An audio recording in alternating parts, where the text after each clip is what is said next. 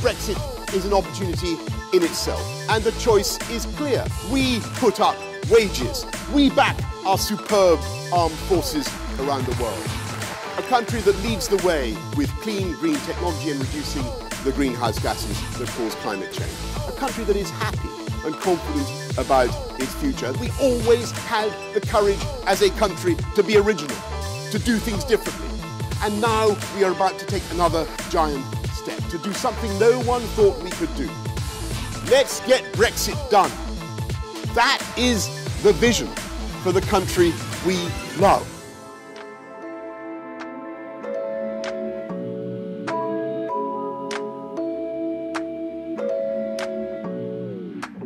As a long-standing Eurosceptic, I'm really pleased with the deal that the Prime Minister Boris Johnson has achieved with the European Union.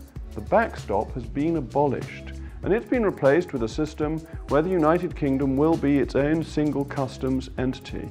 We will be able to make free trade deals. We will be in charge of our own laws. There is no backdoor way of EU law continuing to affect us. Now, special arrangements have been made for Northern Ireland for two reasons. One, the obvious one, that Northern Ireland has a land border with the European Union. That is the only United Kingdom land border with the EU, and arrangements needed to be made to deal with that. But the second and perhaps more pressing reason is the peace process in Northern Ireland and the recognition that there are two very separate communities in Northern Ireland, and therefore there are sensitivities there that there aren't in the rest of the country.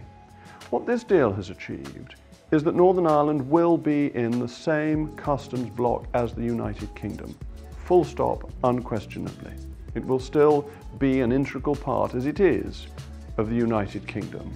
But it will also have an easier trading relationship with the rest of the European Union, subject, crucially, to the consent of the people of Northern Ireland.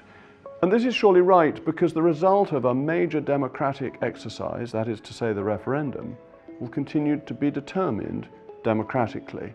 Northern Ireland's people and politicians will be able to choose whether to remain in alignment with the EU or not. Regardless of what it chooses, it will remain part of the United Kingdom and in our economic, political and customs system. So it's a good deal for everybody.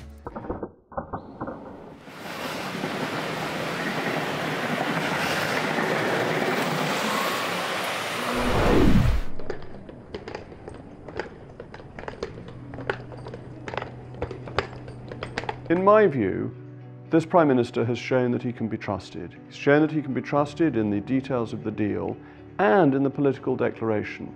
The political declaration moves towards a free trade agreement, a comprehensive free trade agreement, better than Canada, but for ease of reference, like Canada. Once again, that means we will be an ordinary third country in relation to the European Union. We won't be tied to their ways or tied to their standards. We will be able to do things for ourselves. This reflects the result of the referendum. The freedom that the British people craved, demanded, voted for will become a reality, and the transition period will end on the 31st of December 2020. I'm happy to recommend this deal with real enthusiasm because I think it is a triumph of negotiating, which everyone told the Prime Minister was impossible. Yet in 85 days he has reopened the withdrawal agreement, unpicked it, got rid of the undemocratic backstop and ensured the freedom of the United Kingdom.